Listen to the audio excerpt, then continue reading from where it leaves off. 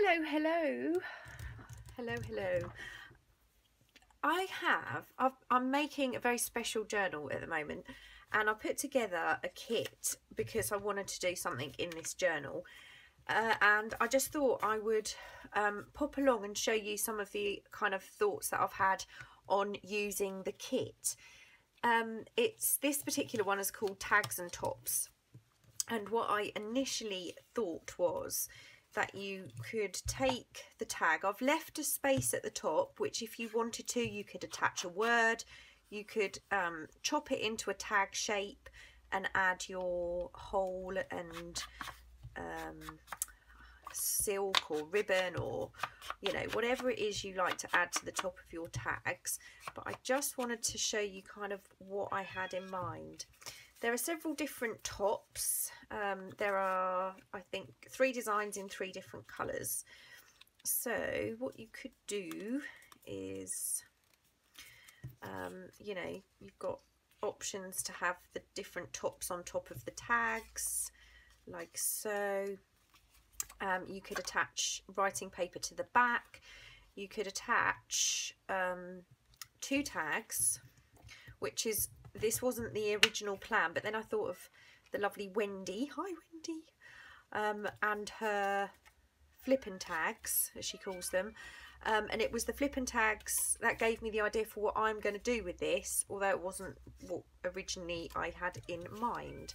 Now I'm going to use this top, and I'm going to just ink the second tag. I'm not inking the top because that's going to be covered up,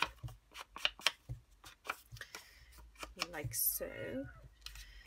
And I'm gonna just bear with me. Okay, so I'm just gonna fold this and just ink the top,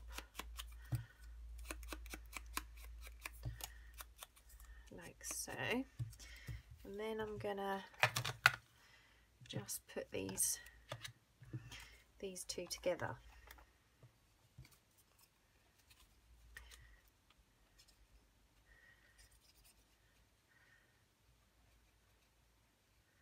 I'm using Fabri-Tac for this because obviously it dries very quick while we're put a bit too much glue on there.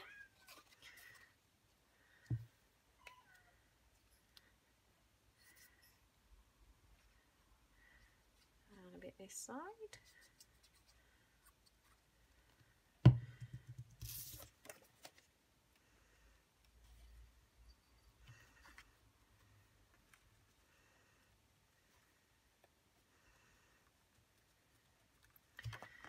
Make sure they're nicely stuck. Now, what my plan is to just find my bone folder. I'm just gonna crease this where the top of the tag is. Now you could glue that piece closed if you wanted to. Like I said, you could sew some pages in here and make that a notebook. But what I'm doing is I'm just, like I said, this is for the journal that I'm making at the moment. Now I've just got to think about where I put the last one. I want this one on the front, and I'm doing 3 of these in the journal. Now what I'm going to do is just attach a tiny bit of glue to that side, and I'm attaching a tiny piece to this side. So this is actually a permanent fixture, it's not going to move around. Now I'm going to take my crocodile, I'm going to put a hole in there. Oh, that's not going to be straight. I can get in here, grab one of my eyelets,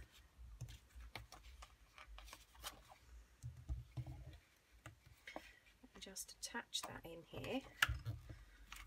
This one is so much easier when you're doing a video than the big one.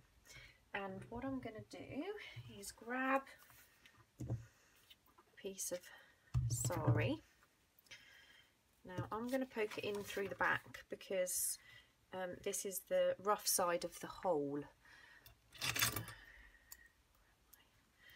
Just get something to poke that through. It's not going to go through particularly easy because the sari silk does catch on the edges of the eyelet, but I'll try and get that in there.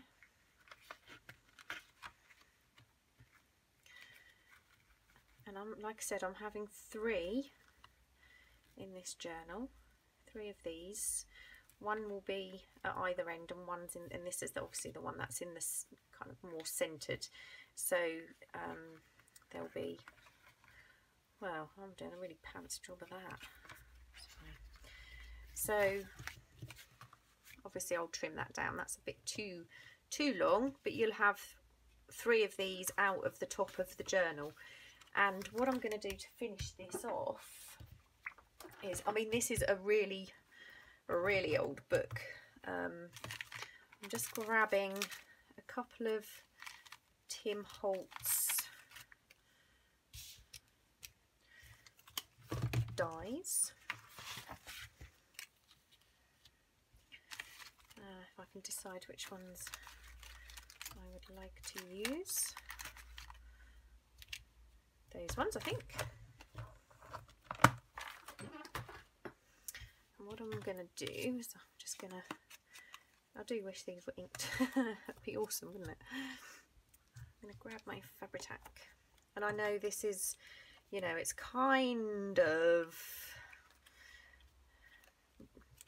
not ruining the book page, but taking a little bit of that book page away. But I want the tag to be just able to tuck under this little, so you've got some journaling space there, but it will tuck inside.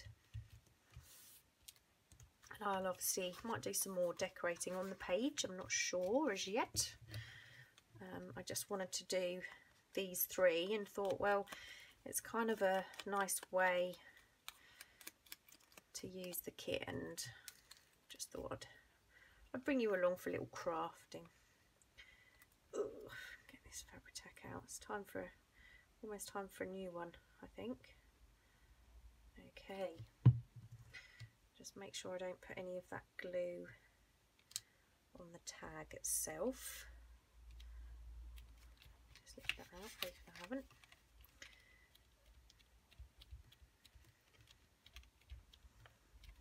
There we go. So that's just a little, well, that probably wasn't the best die cut to use this. So yeah, the person who's going to get this journal might want to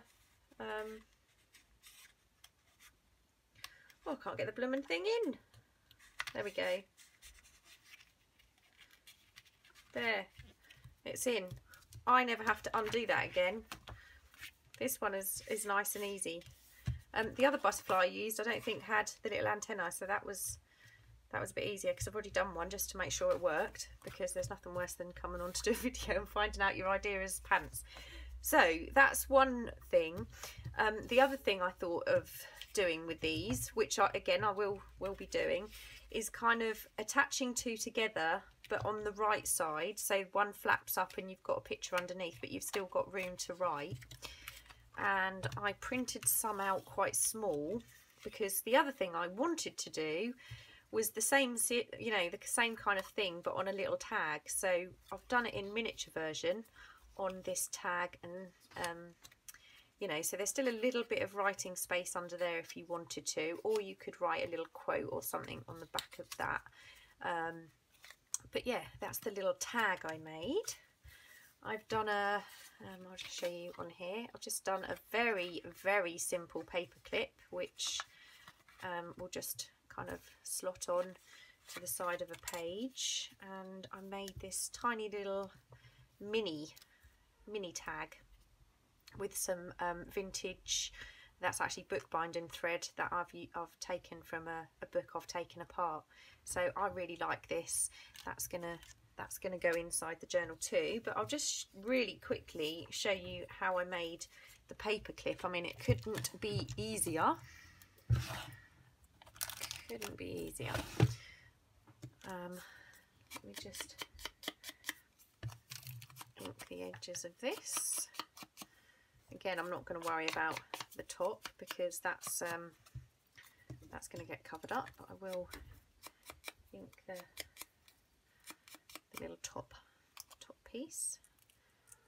Ooh, these are a little bit more fiddly to fold in half when you print them. I've printed 4 pages on 1 page, so that just gives you a little idea of. So I'm going to decide which piece I want facing forward, and I think this is the piece I want facing forward. So I'm attaching the paper clip to the other piece. Just actually, which way did that one go? Oh, I'm going to put this one this way because then it's the opposite way round to the other paper clip. Some of these paper clips seem like they're almost stuck together. They're pretty difficult to. Just going to put that about halfway down. Take my Fabri-Tac. I didn't put the lid on. Give it a good covering of glue, especially around the paper clip.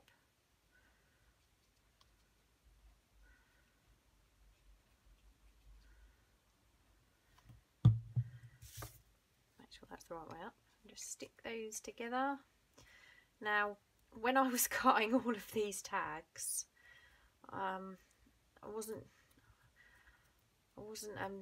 well, my paper trimmer wasn't being very friendly and cooperative, and for love nor money could I cut a straight line. None of them. So many of these, I mean the ones I've just used, I had to trim a little bit. It's just like nothing seems to work when it comes to scissors or paper cutters for me today. I was watching Gayle actually earlier, and she was saying, you know, she did a video where nothing was going right, and then the very next day everything kind of fell into place. So I'm hoping tomorrow everything's going to fall into place, because today my paper cutter is just not being friends. Not being friends. I watched a video this morning as well. The lovely Jessica Rapp. Hi Jessica. Jessica did an awesome tutorial on a curved spine, and the journal that I'm making now is a book cover, and I thought that would be perfect because she reinforced some books using the method. Oh my days. Not quite to plan. I'm just very glad that it wasn't something that was already in the journal and then ruined this lovely book that I'm using at the moment. But yeah, Jessica's video is awesome, guys. I'll pop her link down below. So that's it.